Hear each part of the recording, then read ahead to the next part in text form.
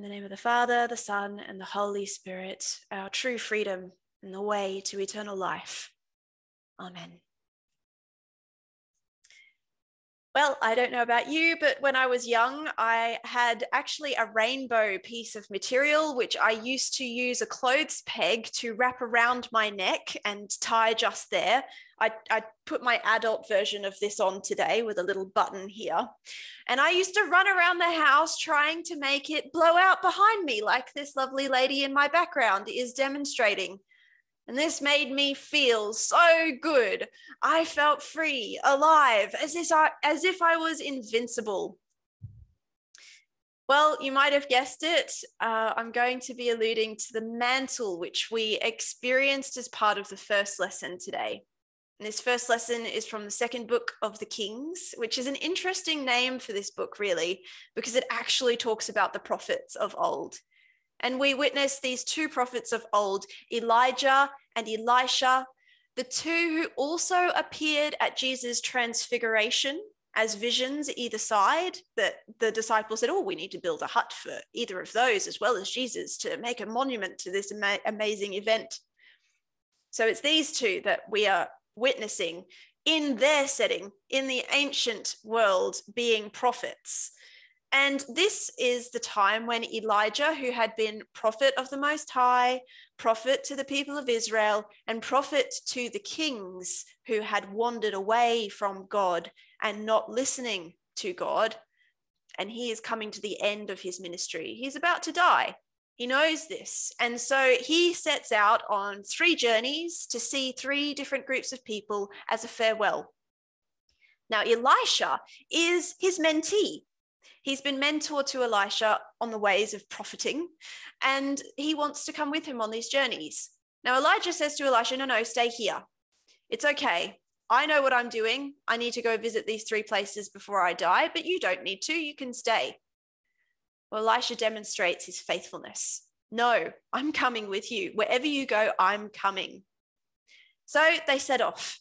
And on the way, we hear about how Elijah takes off the mantle, something which would have been a little bit like a cape, or possibly even some of the robes that we wear in the church, like the chasuble or the surplice that goes over the top of the black one. These things are actually biblically related. We don't just wear them for fun, funnily enough. Anyway, he takes off this mantle, rolls it up into like some sort of big, thick wad of material, and smacks the water and parts this river so that they can cross and go on their way. This is important for us to note at this stage. Anyway, then they get into a conversation about the succession planning of profiteering. And this prophet Elijah says, well, what is it that you would wish for your ministry, Elisha? You're going to be taking over in some sense. Elisha says, give me a double measure of your spirit. Now, he's not saying, I want to be a better prophet than you are. I want to do it 2 times better. Rather, he is honoring Elijah's ministry and recognizing that without the same spirit that was in Elijah, Elisha wouldn't be able to minister. But also the way that succession or also inheritance worked in this time was that a father would give to the firstborn son a double measure of inheritance in comparison to the rest of this offspring, who would have got maybe a 3rd or a 4th or a 5th measure. So this is really recognizing that Elijah is passing the torch, but in this sense, passing the mantle onto Elisha. Now, the next part is that there's this recognition that Elisha has to really stay with Elijah to the end, like already committed to come on the journey, but has to stay to see Elijah being taken up. And Elijah's ascension is much like Moses was, and definitely like Jesus was. The body went too. So there was not going to be anything left of Elijah for Elisha to bury and honor and mourn over. And in this time when it actually starts happening, the chariots arrive. The real vision that is seen here is recognizing that these people, the prophets, were truly the ones appointed by God, and the kings, the rulers of Israel, were not. So that is what that is about. But also it is about this moment when Elisha is then able to inherit this ministry of Elijah And the mantle is the one thing that falls off Elijah as he's being lifted up. And Elisha takes it on. And what is the first thing that Elisha does with the mantle? Roll it on up. Get ready for the next step of the journey to be the prophet who is taking on the ministry, whacking the water, making a way. So important. So why have we started with this today when we also have some really, really juicy things in our other lessons? Well, I think it's wonderful for us to begin here, not just because I really fancy myself as a cape wearer, and maybe you'd like to join me in that, in remembering what it's like to pop something on your shoulders and maybe get some wind behind it. But because this mantle of ministry being passed from one prophet to another is something that we can take up too. And we're going to reflect a little bit more on the Christian mantle, what it is that every Christ follower has to wrap around their shoulders and maybe get a bit of wind as they go on their way. So the Christian mantle, I believe, is one of freedom. And this is where we're going to jump into the second lesson today, this excerpt from the letter of St. Paul to the Galatians. And Paul is writing to a community that, one, he really loves, and two, that is facing a lot of ambiguity in how they go about following Jesus, particularly in relation to the law. We covered that a little bit in last week's readings, that the law was a matter of confusion. Those who were Jewish converts to Christianity, do they continue in the law? Those who are not, do they then have to become Jewish to then become Christian? And this excerpt that we have begins with, "For freedom, Christ has set us free." And this freedom that Paul is talking about is freedom from quite a few things, not just from being obligated to follow the law, black and white, see things as they absolutely must be, and anyone who fails is then condemned, but also freedom from judgment, freedom from fear of what happens in the afterlife, what happens after we die, and freedom from what would hold these people back from one another, which is around that salvation, and that salvation is no longer earned. Salvation has been given as a gift through the work of Jesus. So Christian freedom is not about license to sin. You know, we don't throw the baby out with the bathwater. The law still has things to teach us. And the law, as it has been summed up by both Jesus as well as Paul, is to love your neighbor as yourself. Love one another. If we do that, using some of the things from the law, then it will be far more likely that we live in line with what our salvation and our Christian freedom means. And it's really important that we pick up on what's going on in this passage also with the contrast that's presented. So first, the things of the flesh are presented in saying these are the things that Christians have to let go of. Now, although there's some things in there that we probably definitely could say, yes, we don't want to live licentiously or loosely. We certainly don't want to live with enmity or greed at our center. We don't want to set ourselves up as opposites to other people. But there's also some other things in there. There's some things which sometimes humans do this as part of their freedom. Well, let's not look at this as black and white as we would in the law, but rather look at this as an example of some of the things that can cause division between us, some of the things that would set us up as judges of one another. And that's really important. Christian freedom does not set us up as licensed to go about sinning, knowing that Jesus forgives us and that we're okay. We can just keep doing the bad things. No, Christian freedom is about being set free from the criticism that often comes up for us. It could be that little voice going, oh gosh, that person's doing that, or they're a bad person because of that. It could also be the self-criticism that can come up, that inner voice of doubt within us saying, oh, you are a wicked creature. Why would you be wanting to even think of that? When a natural inclination might come up within us. We're human after all. And that humanness sometimes does bubble up in ways that we can't quite hold down. So we're seeking to really live into this freedom, and we don't have to worry about obtaining status or salvation through getting things right all the time. And we don't have to judge one another when things go wrong and when perhaps we need to try again next time. What that big long list of fleshly actions is opposed to or set up as a contrast with by Paul in this passage is with the fruits of the Spirit. And this is fantastic. Perhaps we've had a chance to sit with the fruits of the Spirit before. I know it's definitely been part of my Sunday school upbringing, but it is a wonderful place for us to really understand what is being offered to us in our Christian freedom. And these things are wonderful: love, joy, peace, patience, kindness, generosity, faithfulness, gentleness, and the last one, self-control. Ooh, just thinking about putting that mantle on again, that self-control. Whew. Now, the thing about the fruits of the Spirit is that these are not things we have to work at obtaining ourselves. They are things that we need to work at practicing, but they don't belong to us. These are things which belong to the Holy Spirit, that the Holy Spirit then gifts to us. So we have to do the work in making sure that we are trying to make room for the Spirit to work through us, but we don't have to generate these on our own. So that could be perhaps a little bit of a relief. And thinking of it in contrast to the things of the flesh, that's not saying the body is evil or that our human inclinations are really going to put us in separation from God and others.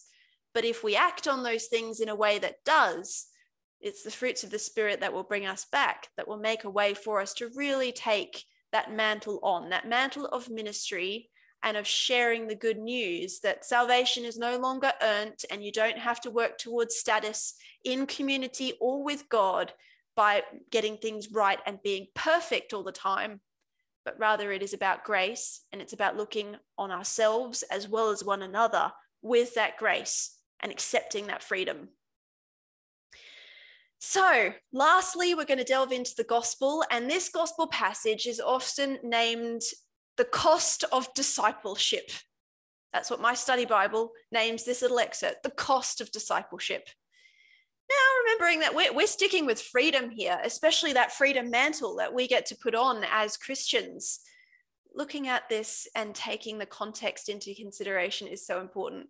So first of all, Jesus is setting his face towards Jerusalem, similar to Elijah, knowing that his time is drawing near and this time for the work of salvation is drawing near. He sets his face towards Jerusalem.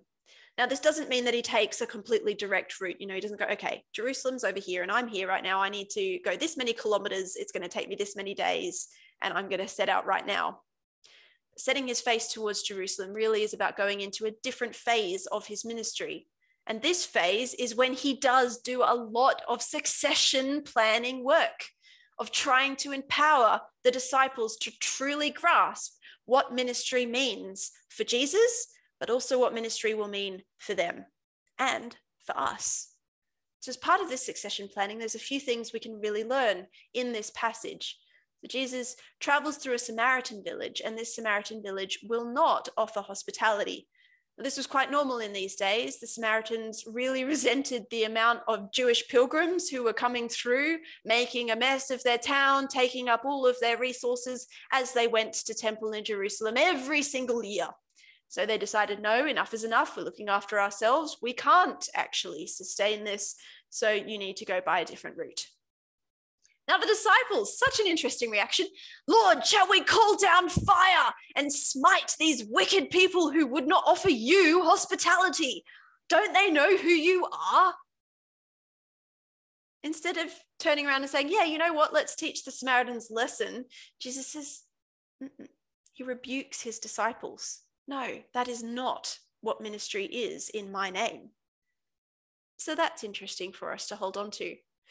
The next part, Jesus encounters some different people who would really like to follow. People who have good intentions and think, yes, this is the Messiah. This is the one I want to follow. I would like to dedicate my life to following him. Now, the first of these says, yes, I'm going to do this, but first, Lord, let me go and bury my father. Jesus' reaction here might seem really insensitive to someone who is mourning. Let the dead bury their own dead. But actually, contextually, if this young man actually needed to bury his father because his father was recently deceased, he wouldn't have been anywhere near Jesus. He would have been completely wrapped up in the plans for funeral, in whatever comes next for inheriting what his father was giving on and taking up that role. So the conversation wouldn't have even been happening if this man's father was already dead. So what this tells us is that this young man, or maybe not so young, not really sure, was waiting for his father to die. So he was saying, yes, in a couple of years after I have come into my inheritance and I am a person of more importance than I am now, of course, I'll dedicate myself to you, Jesus. But right now I need to look out for these interests and ensure that I'm there, because if I'm not there, the inheritance will go to somebody else. Okay. Next, there's someone who really wants to follow Jesus, but needs to say farewell to those who are at home first. Now, this is perhaps a little bit softer, and in this time we could see that. But actually, during Jesus' day, there were lots of folk who felt that they needed to go out into the world to find a new way of being, and they couldn't stay in their family business, as it were, and take on that kind of succession. So this young person wants to go and make sure that the affairs are in order, that they are going to be able to set out with the best resources possible, maybe even taking a share of their inheritance with them. No, anyone who looks back is not fit for the kingdom of God now. So that really calls us into this urgency. There's an urgency to following Jesus. It's about now as well as eternity. And the kingdom of God, to be inherited here and now, is about taking on that mantle of ministry, carrying it. And it might be one of freedom, but there is also responsibility involved in that. So although this passage is the cost of discipleship, it is saying that the things of this world that used to tie you down, so family connections, but also inheritances and trying to assume a role of status in community, we have to let that go. It's hard work, but the things that hold us back are the things that Jesus sets us free from. So just to list a few of those things that might hold us back. We've seen that these things could be perhaps behaving in a certain way in the Galatians reading, the things of the flesh. Those can hold us back from living into the fruits of the Spirit. The self-criticism and also the judgment of others can also hold us back from truly living the gospel together and taking up that mantle of freedom. It could be that there are some roles that we think we need to fulfill in this life, things that are put on us. Perhaps these are family expectations or other expectations that we set ourselves. If God is calling, there will be a way forward, and we don't have to worry about how it looks to others or what we are missing out on if we go forward in faith. God will provide.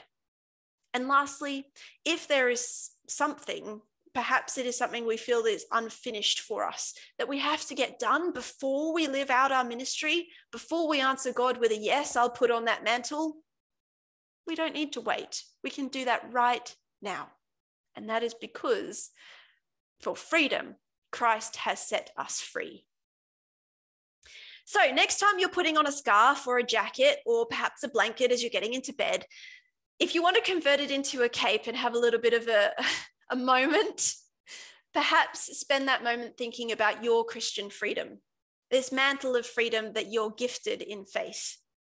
And also perhaps it's good to think about, are there any things at the moment that are holding you back from truly living out the kingdom of God here and now and allowing the fruits of the Spirit to speak in your life? And if there are, then perhaps it would be a beautiful symbol just to take that mantle on and say, yes, Holy Spirit, I receive this freedom, and please let your fruits live out of my life so that I'm able to live the kingdom here and now and make a way, perhaps even using that mantle to part the waters for others to come on the journey too. So happy cape wearing or mantle wearing, as it were, and let us truly accept the freedom that Christ gifts to us in faith. Amen.